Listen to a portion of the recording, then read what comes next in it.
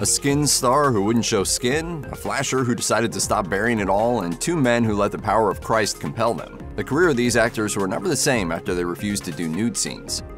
Neal McDonough is known for his work in series like HBO's Band of Brothers and the short-lived Boomtown, but part of the reason he isn't really a household name is because of his refusal to do certain scenes. Because of his Catholic faith and his commitment to his marriage, he refuses to even kiss another woman on camera. For our relationship is always paramount to me in my life. This is the most important thing in my world is what I'm holding. Because of this, the Desperate Housewives writers had to get creative about when he was cast in the 5th season, but not everyone was so forgiving. McDonough was fired from the ABC series Scoundrels because of his refusal to do sex scenes. As he told Fox News in 2022, "There was a time when I wasn't working. I couldn't get a job because people thought I was this crazy religious guy, but that wasn't the case. I love my wife, but I love my acting too. I was hopeful that at some point someone would give me a chance again." Eventually someone did, as he landed the role of Robert Quarles on Justified. Although he rarely plays the leading man, McDonough is known as one of the best TV villain actors out there.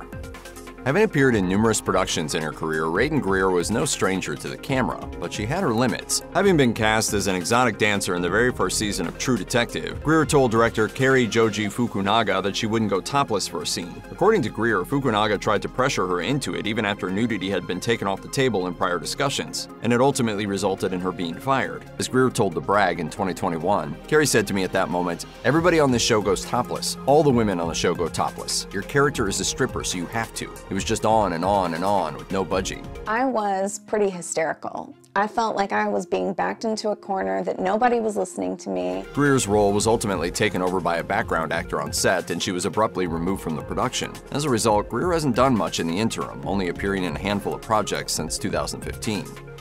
As her breakout gig, April Pearson learned a lot about the film industry from her time on the British teen drama Skins and the projects that followed. In 2021, the actress took to social media to explain that she was set to star in an unnamed feature before being fired and replaced after refusing to go back on her nudity clause and go topless. It's a funny one because I, to this day, think, did I do the right thing? Would my career be better off now? As it stands, most of Pearson's filmography consists of short films, one-off TV appearances, and horror-based independent projects. She hasn't been in anything as successful as Skins since. As she concluded at the end of her video, "I think that's a real problem that we have in the industry. That scene was more about a female body than it was about a female character."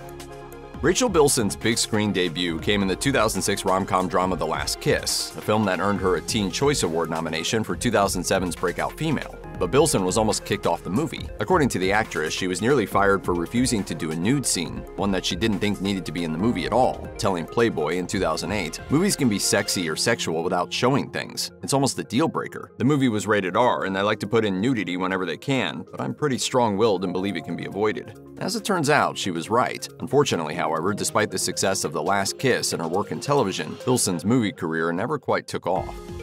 When Jim Caviezel took on the role of Jesus Christ and Mel Gibson directed The Passion of the Christ, it completely redefined his career. The Catholic actor took his faith incredibly seriously in the years following, but aside from his outspoken religious and political views, there's another reason why you don't see Caviezel too often on screen anymore. As the actor told People in 2002, just 2 years before playing Christ, "I have a hard time getting naked on film. I don't believe in it. I don't think it's right. In my faith, I'm taught that abstinence is important." When shooting love scenes for movies like Angel Eyes with Jennifer Lopez and The Count of Monte Cristo, Caviezel reportedly took precautions such as keeping his pants on and placing an object physically between him and his acting partner to honor and respect his marriage. While there are clearly other factors as to why Caviezel's career looks different than it maybe could have, the Sound of Freedom star's stance on nudity and sex scenes has in part shaped his career, though he's likely not complaining.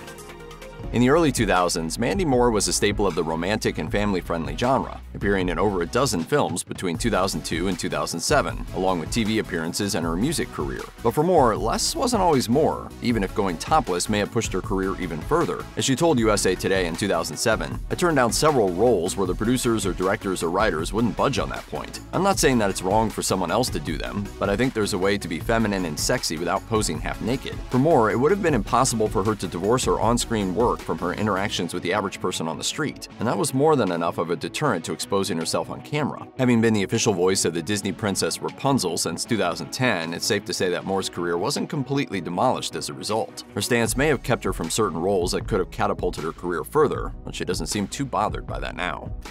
Molly Ringwald was a teen icon in the 1980s, which eventually allowed her to partake in more mature roles. This led to films like Malicious, where she went topless for the first and only time, but it turns out there were plenty of sexually suggestive and nude scenes she turned down over the years, including a potential fourth collaboration between her and John Hughes. When she spoke up and asked the filmmaker to rework his story, he refused. Ringwald told Yahoo Entertainment in 2018, "Ultimately, the film was never made, though there could have been other circumstances I was not aware of." Ringwald also revealed in the interview that she convinced the director to ditch a nude scene he'd written for The Breakfast Club, which didn't even involve her character. But that unrealized project wasn't the only production that Ringwald was uncomfortable taking on. She also opted against doing Pretty Woman for similar reasons, praising Julia Roberts for her performance, but admitting that she wasn't a fan of the story. It's unclear how different Ringwald's career might have looked if she had tackled some of these projects, but there's no denying that Ringwald will forever be associated with her iconic teen roles.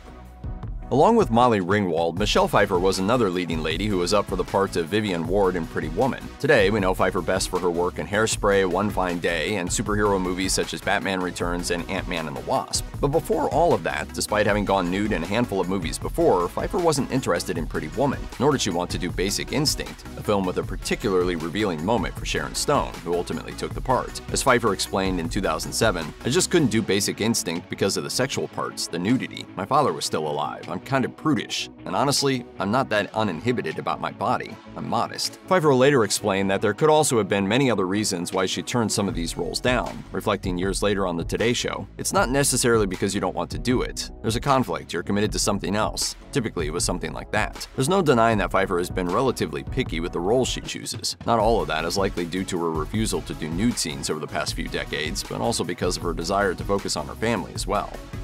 The film Monsters Ball won Halle Berry an Oscar for Best Actress, and alongside X-Men and Swordfish really jump-started her career. But it was originally Angela Bassett that was sought out for the role. It turns out that Bassett, who hadn't starred in a major movie role in a number of years, turned down the part for one reason: character. As she told Newsweek in 2002, "I wasn't going to be a prostitute on film. I couldn't do that because it's such a stereotype about black women and sexuality." Bassett didn't go so far as to criticize Berry for tackling the role, but she did note that Meryl Streep won plenty of Academy Awards without sexually exploiting herself on camera. It may have taken her an extra decade or two, but nowadays Bassett is doing just fine and is well known for her roles as Athena on 911 and Queen Ramonda of Wakanda in the Marvel Cinematic Universe. Having played the latter on a number of occasions, starting with 2018's Black Panther and most recently in the 2022 sequel Black Panther: Wakanda Forever, Bassett has proven that the long way around is sometimes the one with the best results.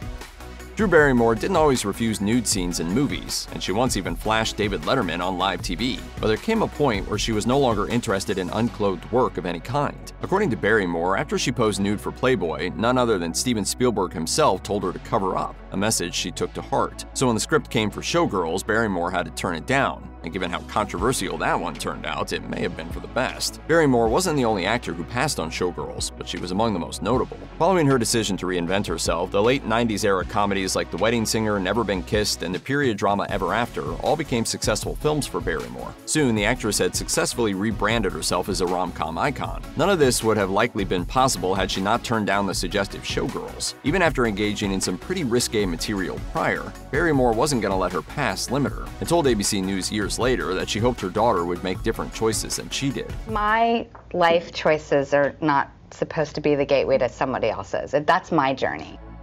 It may be hard to believe, but Tombstone actress Dana Delany could have been the lead in Sex and the City. Delany, who isn't known to play the same sorts of roles more than once, was asked by creator Darren Star to consider playing Carrie, but she refused, explaining to the Los Angeles Times in 2008, "I had done a movie called Live Nude Girls with Kim Cattrall that was somewhat similar. It was women sitting around talking about sex. I just said to Darren, I cannot do a show with sex in the title. People will lynch me if I do one more thing about sex." It's worth noting that Delany went completely nude in previous projects, which likely contributed to her passing on Sex and the City. Sure, Delany could have had a much bigger career, but given that the actress loves to play new and exciting characters, distancing herself from being typecast may have been the right move.